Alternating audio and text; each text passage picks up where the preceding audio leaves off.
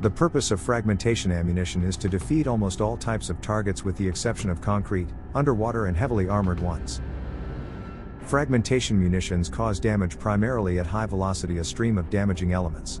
The damaging elements are either fragments, natural or specified crushing, or are ready-made subprojectiles.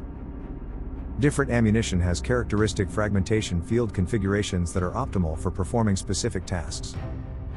According to the configuration, circular, axial, asymmetrical, radial, and spherical fragmentation fields are distinguished.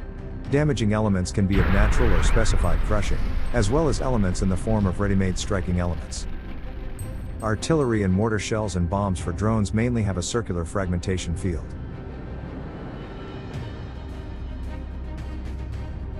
A projectile with axial throwing of ready-made subprojectiles is mainly intended to destroy aircraft, drones, manpower and unarmored vehicles. Throwing of subprojectiles is carried out due to an expelling charge located in the fuse.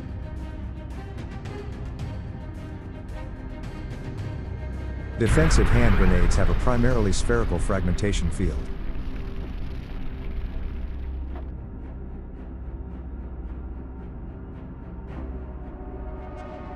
This slide presents a comparative configuration of three types of fragmentation fields. In order to achieve a certain type of fragmentation field, there are a number of requirements for the design and layout of ammunition.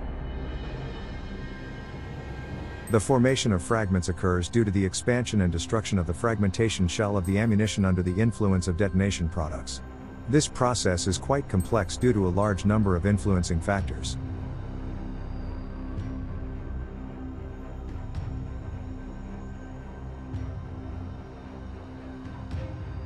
Thank you for watching my video.